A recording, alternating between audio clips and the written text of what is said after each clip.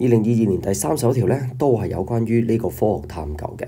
根據翻科學探究嘅結果，以下邊一個環境因素嘅轉變係能夠為呢個大葉枝條嘅蒸騰速率帶嚟最大嘅下降、最大嘅降幅嘅？咁其實呢條題目咧，你見到得3成人答啱咧，唔係因為佢難啊，係因為大家嫌麻煩啫。其實我將佢拆翻開計下數，做下比較，你會覺得吓，就係咁嘅咋，原來係啊，就係咁簡單嘅咋。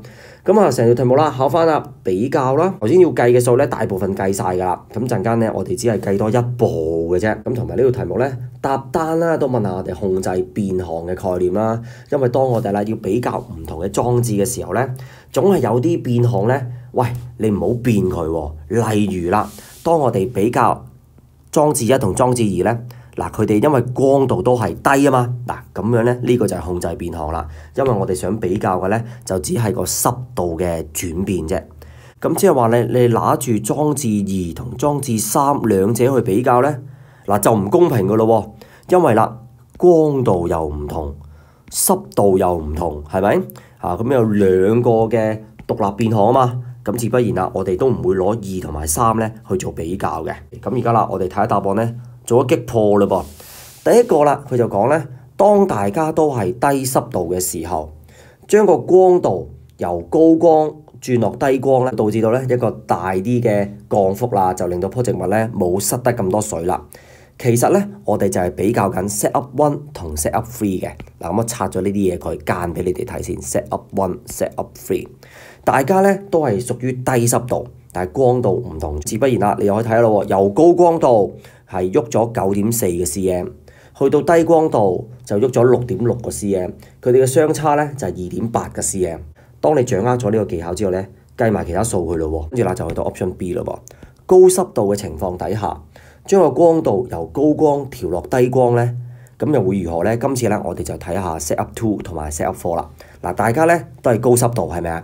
不過由高光去低光，高光嘅時候咧個氣泡咧就係喐咗3.4 cm。低光嘅時候咧，個氣泡就喐咗2.5 cm， 係咪有咗呢2個數據啊？相差幾多啊？跌咗0.9 cm 啫。然後咯就去到 C 咯喎，喺低嘅光度情況底下，將個濕度咧就由低轉高。又如何咧？其實咧，我哋今次就比較緊 set up 1同埋 set up 2啦，就即係比較緊呢2個啦。嗱，大家係咪都係低光度啊 ？CV 嚟噶嘛，咁但係濕度唔同啊嘛，由低去高咯喎。咁個氣泡咧，低濕度嘅時候咧6.6 cm。高濕度嘅時候咧就2.5 cm， 相差咗幾多啊？相差咗4.1個 cm。跟住啦，去到最後尾啦，就係高光度嘅時候咧，我哋將個濕度由低轉高啦，就即係比較緊 set up 3同埋 set up 4啦。大家都係高光度啊嘛，就係改變咗濕度啫嘛。低濕度嘅時候咧就係9.4 cm， 高濕度嘅時候咧就係3.4 cm， 相差咗6 cm。嗱，計完之後啦，邊個相差最多啊？咪就係 D 咯，因為6 cm 啊嘛，其他都係得 4.1、0.9、2.8啫嘛，係咪？所以我話呢條題目唔係難啊，呢條題目係感覺上好煩啊，尤其是佢擺到第31條咧，大家會覺得死啦，唔夠時間啦，跟住又望到佢都唔知你問乜嘢，喺求其圈個答案就算數啦，咁就錯晒啦，係咪？好啦，教埋你哋貼題，呢條題目可以點樣問你？就係變成長題目啦，就係問翻咧，究竟喺個光度同埋濕度，我就想問下你啦，究竟邊一個嘅環境因素對於棵植物嘅蒸騰速率係有較大嘅影響咧？然後啦，再去解釋埋你嘅答案。嗱，今次嘅題目分數點樣配置啊 ？Suggest 咧就係計你1分嘅，而呢個解釋咧就計你2分嘅。而當中呢2分咧，仲有1分咧係源自於你個數據嘅，而另1分咧先係真真正正咧用翻你生物科嘅知識嘅啫。咁又試下喺留言區留低你嘅答案，睇下你 concept 清唔清。2022 question 31 is still the same investigation. So according to the result of the investigation in table 2, which of the following changes in the environmental conditions will lead to the greater reduction in the transpiration rate of the leafy shoot? So for this question, only 33% students got it correct. It doesn't mean that it is very difficult. It just means that you may need to do some processing. You may think, and the student may think that it's so troublesome, and then they just pick up the answer randomly. So after I explain the question, you will find that, oh my god, is that easy? Yes, it's so easy. So for the whole question, it's checking us the skills, cyanotic skills, again, for the comparison. Actually, it also needs us to calculate something, but most of the calculation, we did it in question 30. At the same time, in this question, it recall the concept of the control variable because we are going to compare different setup, and in order to make it a fair test, we need to keep a certain variable constant, the same in different setup. For example, we are comparing treatment 1 and 2. The light intensity, it is the CV, control variable, because they are the same. We are just comparing the humidity, high or low. So what if we are comparing setup 2 and setup 3?